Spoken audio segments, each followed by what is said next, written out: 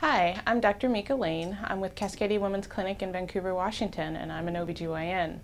Today I'm going to talk to you about the seriousness of toxic shock syndrome. Toxic shock syndrome is a bacterial infection that can trigger the release of toxins. These toxins, unfortunately, can attack your body and cause a whole host of medical problems or medical issues. Toxic shock syndrome can be extremely serious. Some of the more serious complications that can occur with toxic shock syndrome include pleural effusions, where there is a buildup of fluid in your lungs. Also respiratory failure, which potentially can lead to you having to be placed on a ventilator, which is a mechanical breathing machine.